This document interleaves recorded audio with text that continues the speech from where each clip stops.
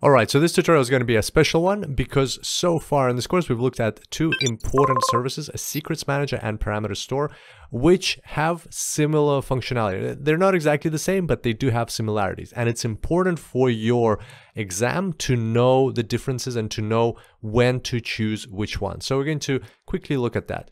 So here are quick reminders of what the diagrams looked for each one of these services. You can find these tutorials separately in this course.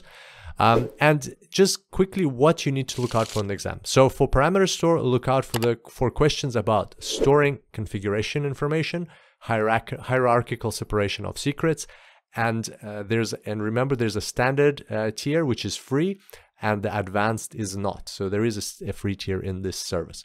With Secrets Manager, look out for questions about automatic rotation of secrets. That's a big one.